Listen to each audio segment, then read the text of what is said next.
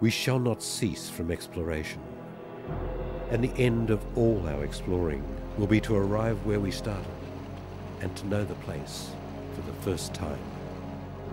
At the source of the longest river, the voice of the hidden waterfall, and the children in the apple tree, not known, but heard, half heard, in the stillness between two waves of the sea. Through the unknown, unremembered gate, when the last of earth left to discover is that which was the beginning.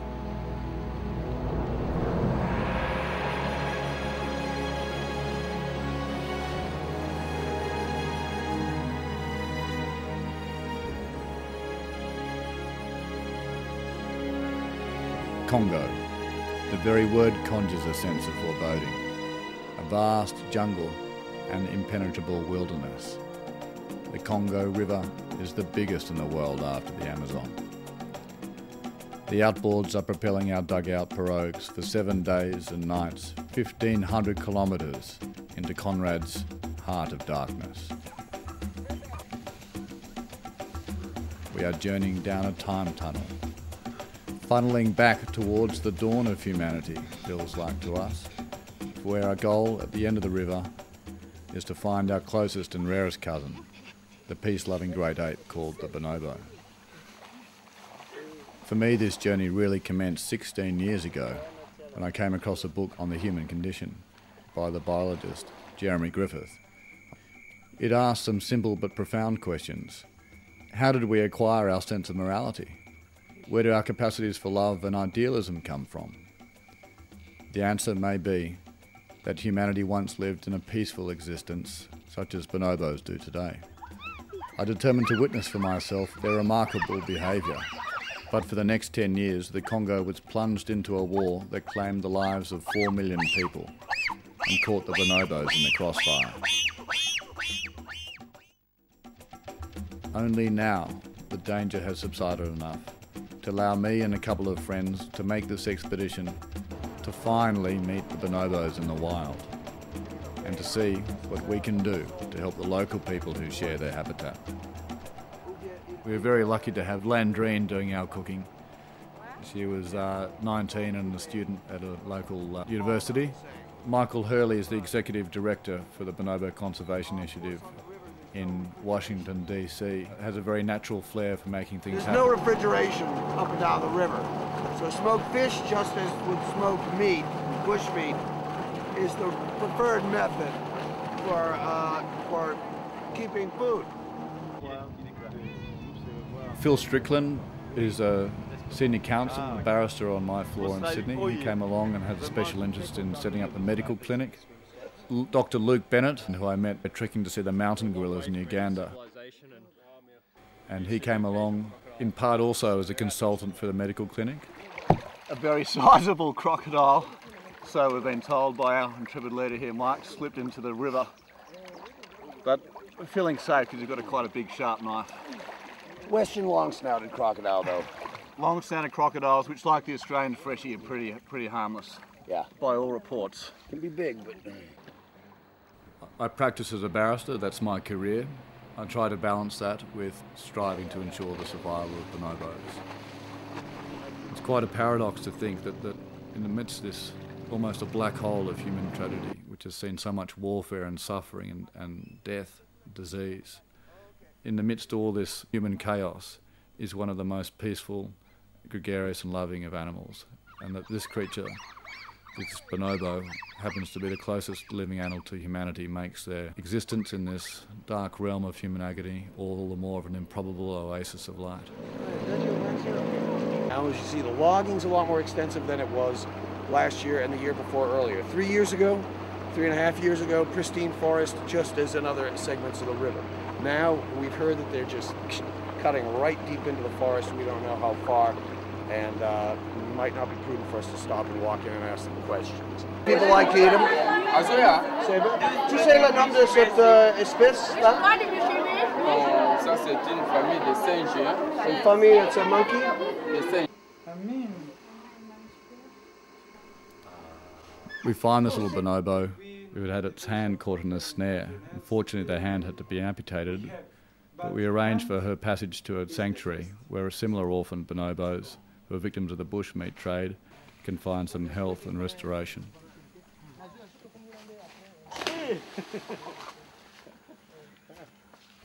In this sanctuary we're able to see bonobo behaviour up close and personal. The remarkable capacity they have for nurturing their young, the tendency to walk upright, as well as the use of tools, rocks and sticks.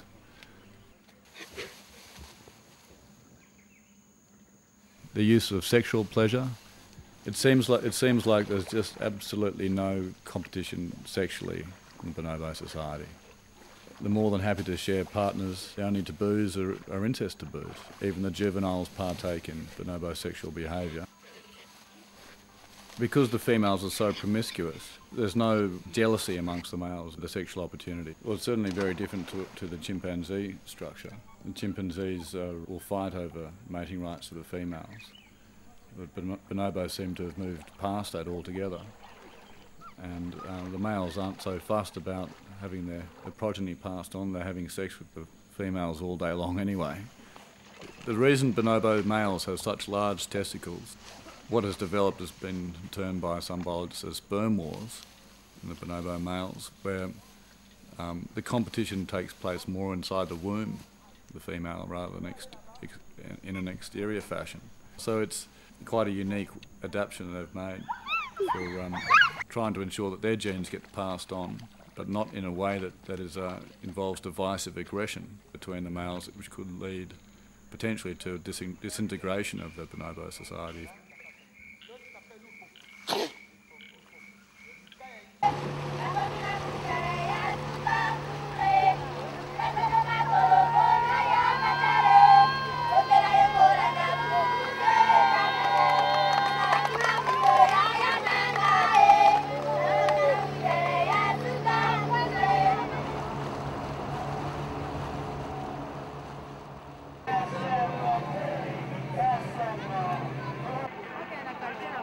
In the middle of nowhere we came across the Ketsi, this series of barges lashed together and being shunted upstream by a diesel motor, and on board was just a flotilla of markets and things on top. Probably about 300 to 500 at least Congolese in the middle of the depths of the river. No, not that way. Surely not.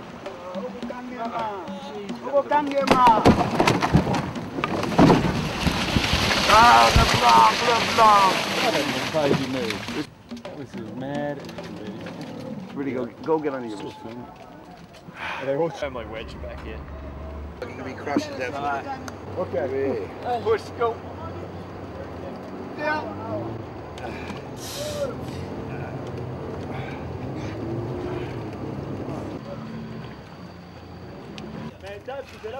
Jam between two solid logs.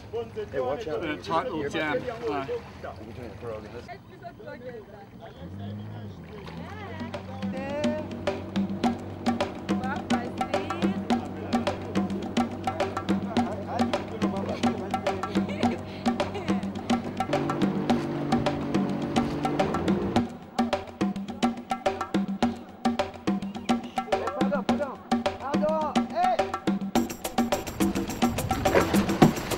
Watch, regardez. Attendez.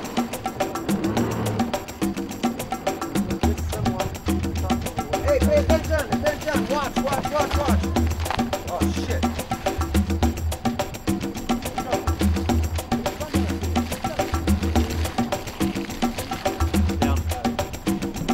Down.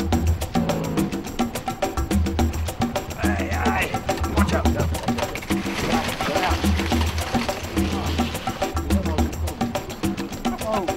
Crikey, I lost my arm on that one. Can we go back and get it? Watch the back.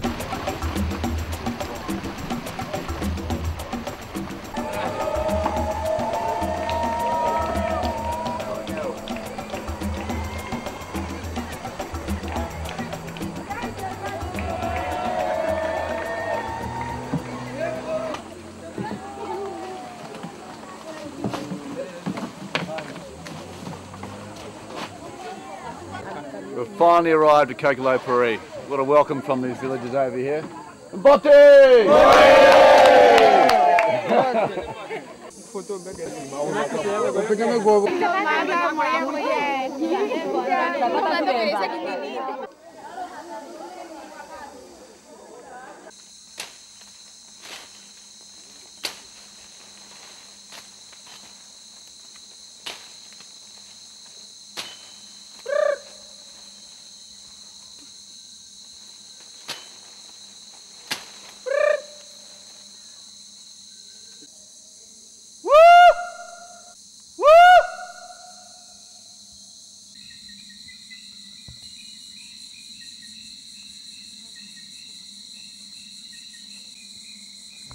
This is what we've come here for. Just trekked for a couple of kilometres into the jungle and just caught the bonobos as they're waking up. It's about 7:30 in the morning. So hard to film them because they're set against the light high in the dark canopy, so it's incredibly hard to film apart from the fact that they're black as well. The infants are just soaked in love. From the first moment they're born, they're tended to not just by their own mothers, but also by the other females in the group, but in a very human-like way, just displaying intense affection. This is the essence of bonobo society. It really is what forms a foundation for their gregariousness and their peaceful tendency. And what's also curious is that they're looking back at us with what feels like an equal measure of awareness.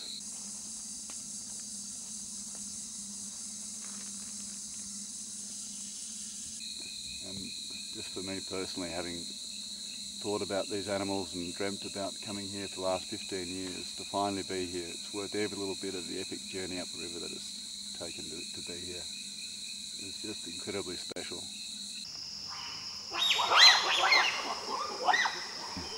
Seeing the bonobos confirmed to me what I'd learnt and read about them, both through Jeremy Griffith's work, plus all the studies I'd made of my own accord of other researchers in the bonobo region.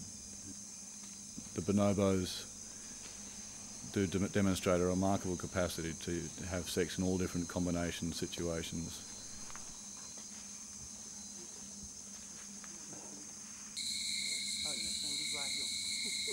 Rubbing vulvas against each other for the females, it often seems they do it not just to ease tension and conflict in their society, but as a way of savouring the enjoyment and the pleasure of it. But I think also because the bonobo society is matriarchal, in other words, the females has the right of veto over situations, and the males will remain deferential to their mothers for their entire life. And perhaps this also has some ramifications for the dynamic sexually in the species.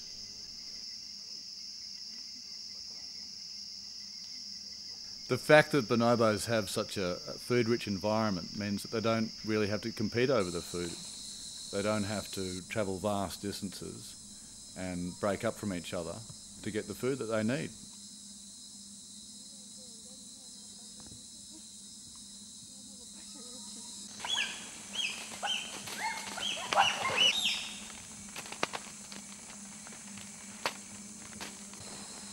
Here we have some once bitten bonobo ammunition. They're sort of hailing the fruit down on us at the moment. It's actually pretty funny.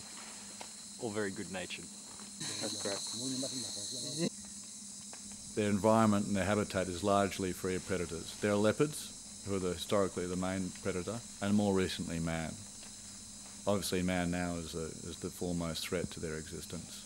At 8 or 8:39, they will come down, and then we get more opportunity. There's a local chief in the Kokolo Peri region called Albert Locasola. His presence in this region has been instrumental in helping the local people come to understand the significance of bonobo conservation to them and for the bonobos themselves for their own sakes. The bonobos are the most endangered of all the great apes, more so than orangutans, gorillas and chimpanzees.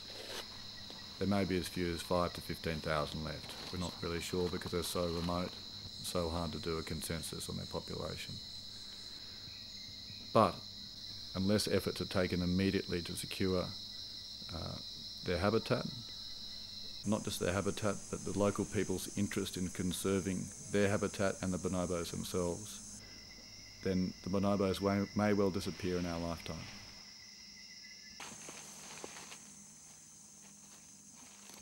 We really were profoundly impacted with that sense that these bonobos are really enjoying a cooperative and peaceful way of life that perhaps we've lost access to.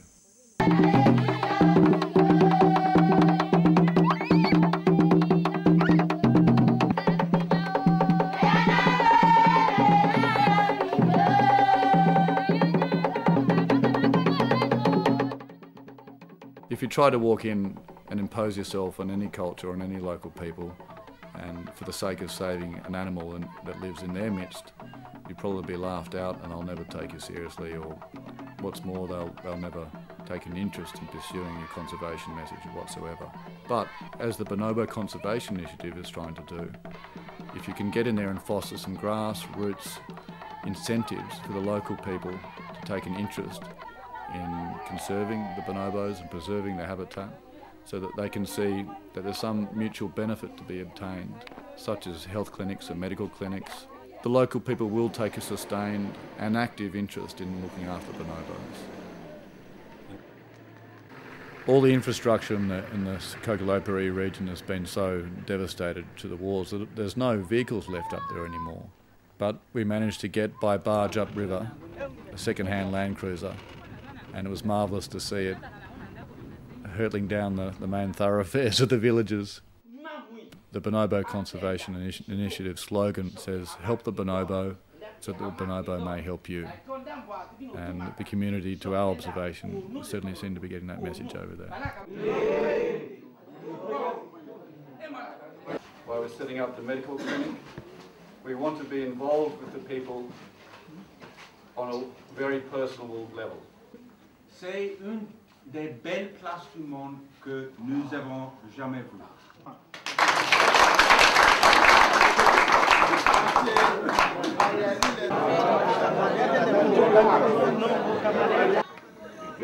You can get those qualifications to bienvenue, can you? Yeah, sure. Okay, I think that would be good. That would be a good bet.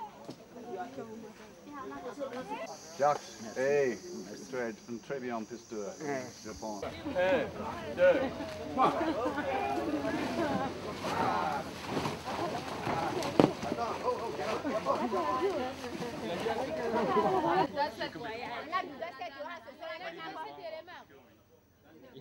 Having been fortunate enough to visit the bonobos in the wild, it really only just confirms again for me how important and significant that Jeremy's ideas are. I think it's true that unless we have the key psychological tools to understand ourselves and our own origins and context on the planet, we're never going to really mature as a species. No, not that way. Surely not.